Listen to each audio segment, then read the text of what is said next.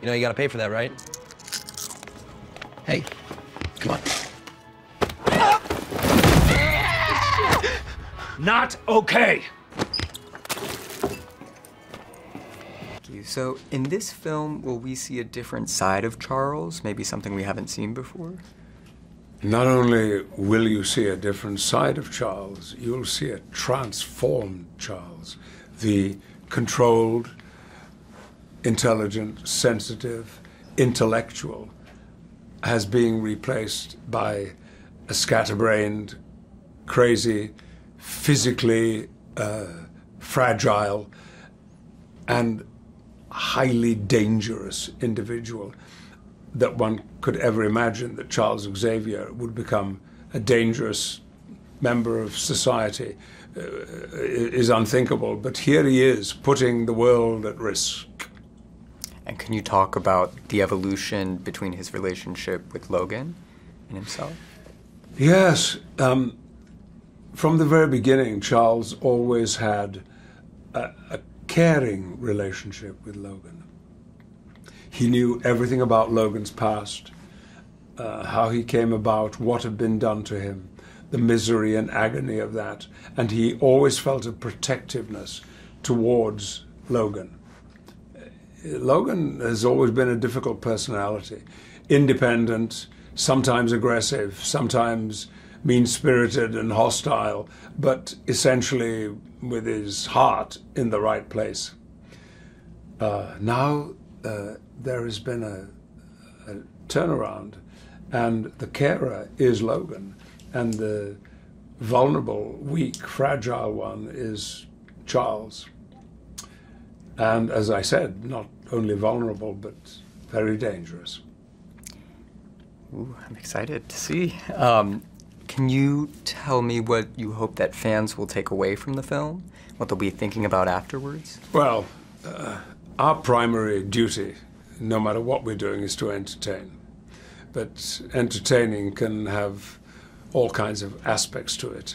There are themes within this film which some people have already identified as being a contemporary commentary on present-day society, particularly in Europe and the United States. I don't think that was the overt intention of the producers and the writers of this movie. It has unfortunately come about that way. But yes, there is some instruction in this movie. There are warnings contained within this movie. And if they are listened to in any way whatsoever, then not only have we perhaps entertained, but we've also been of benefit. And finally, can you tell us what it was like working with James Mangold and the rest of the cast? I'd only done one day's work with James in the past. Ian McKellen and I shot a one-day short little brief scene as a fill-in for the first Wolverine movie. But I met with James very, very early on in the process, and enjoyed that, I think 2-3 hour conversation that we had about the screenplay and about the character of Charles, and particularly about his disintegration. I loved working with James. He is a craftsman. He knows filmmaking so well. He knows, on the one hand, exactly what he wants, but I have never before worked with a director who is so open to other possibilities, to input, I'm sorry, from his cast, to bringing up the unexpected, even at times inviting us to improvise, and which is something that always appeals to me. And some of those little improvisations actually made it into the film. With the cast, well, the X-Men are reduced now to 2 in this film. And to have such a close relationship with Logan, with Hugh Jackman, was a delight, as it has been for 17 years. So how does it feel to join the cast of this established and now legendary franchise? I guess, it seemed pretty good. I would hope, yeah. Yeah, I mean, I'm beyond flattered, and it's a privilege. It really is a privilege. And what was it like working with James Mangold and the rest of the cast? A treat. Yeah. You know, I don't know how many films I've made now, but there's definitely a learning curve that everyone will experience. You know, I was in drama school for a while. That was then. You know, the work that I do now is now. But it takes repetition. Whether you're a first-time filmmaker, you're going to have to eat it sometime. You know, and it's nice to be working with experienced people. Definitely. And what do you hope that fans will take away from the film or be thinking about afterwards? Well, hopefully they'll want more out of this demographic now. I think this is going to be, I think it's going to shatter a lot of, I hope it does. I hope it shatters a lot of, you know, this demographic is like, you know, building falls on you. It's like, it's maybe it's not my thing. I don't know. But I think this film is taking these superhero films and is making a realistic film. You know, I think there's a disclaimer in our script that, you know, if a building falls on you, you die. It's like, this is legit. So I'm hoping that people will have a new hunger, and I think we're going to take away it's a character-driven story about a father and a daughter both yearning for something that they don't really are consciously aware of, and sort of uncomfortably shifting into these positions.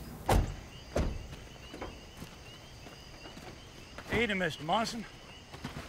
You understand you're trespassing right now, right? I have an easement with the previous owner of your property. Previous being the operative word. Who's this?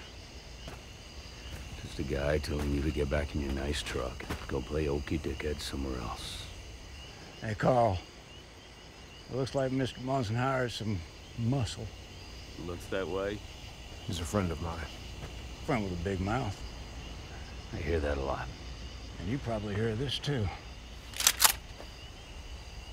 More than I'd like. And you know the drill.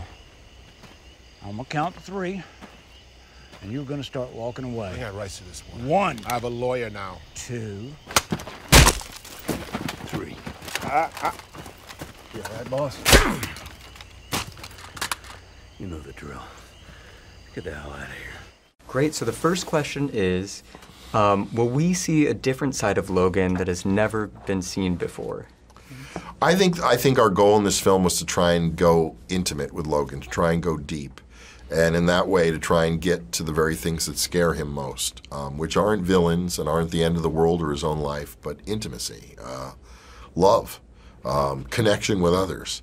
At the same time, the other side of Logan I think you're going to get to see is just slam-bam action like you haven't seen, just bloody, intense, brutal fight sequences and action sequences. A, because of our rating, and B, because it was our goal to just try and do something that felt grittier and more real. Great. So on that note, what are some of the references or inspirations for the cinematic feel of this film? I think mostly Westerns. I think that to me, the kind of economy of this film, the kind of road trip, it's kind of a ride across the range in a pickup truck as opposed to horseback, if you will. But it's a real journey film. It's a road picture. We travel from the Mexican border all the way to the Canadian border. And I think Westerns are the real template for a lot of what we do. And what do you hope or think that fans will be thinking about after seeing the movie? Well, I hope they're wrestling with the power of this character. I think the whole point of making the film was to really help you feel the weight and iconic nature of this character, his unique character in the world of superheroes, his reluctance, his hesitance, his own modesty, his incredible rage, and yet tender heart at the same time. I think there's so many interesting aspects to this character. I just wanted to get as much out of the way so we could go as deep with him as we could. And can you talk a little bit about his relationship, Logan's relationship to other characters, specifically Charles?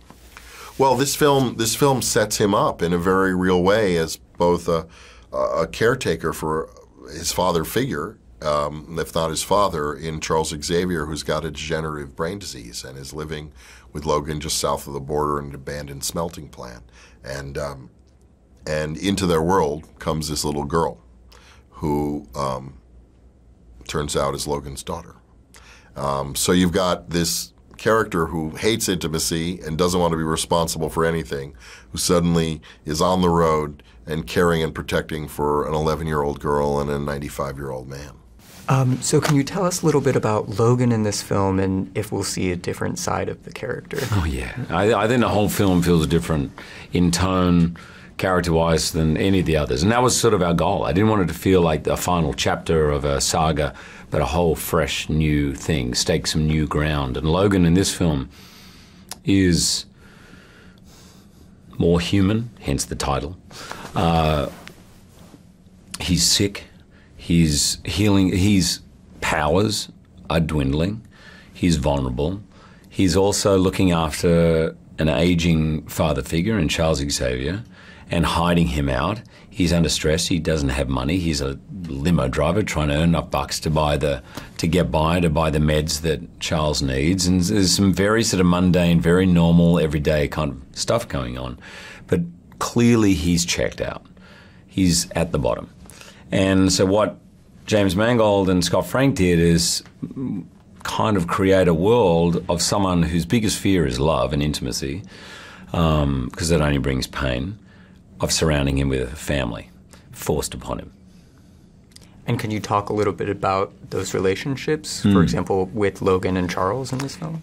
So Charles has got dementia. Charles Xavier, who's been a father figure mentor, probably understands him and knows him best, because he's a closed book, Logan. So he quips and he's tough and all that, but Charles knows where he comes from, knows his background, and knows the demons he's fighting. So he knows him, and whereas in this one, the tables are turned a little bit because he has dementia. So he's confused and he's vulnerable and he's angry and he's all many different things, childlike and then quite abusive, and Logan just sort of is in that carer role of taking care day in and day out and also keeping him hidden from authorities. So it's a great dynamic. It was great fun to play it with my great friend and one of the great actors I've ever met. The young girl who is created from DNA, and it becomes clear that DNA might very much resemble my own, which was stolen. So it's not like he chose to have a daughter or anything like that. But he's confronted with genetics very similar to his own and a task to rescue, save, protect her. He doesn't want that task. And he pushes away for as long as he can. But that relationship between those two characters, so the father-daughter, is, I think, very strong. And this young girl, Daphne, who plays that part, is absolutely astonishing. And do you have any hopes for what the fans will take away or be thinking about after having seen the film? My goal from this, because I talk to fans every day of my life, every second day at least, for the last 17 years, is that every one of them, because I know they know it and they say it to me all the time, but after they see this movie, they say, that is the Wolverine movie we've been waiting to see. So that's my hope, that's my dream. And that was the guiding star, really, to making this movie. Awesome. That's great. That's everything. Thank you so much. You still have time.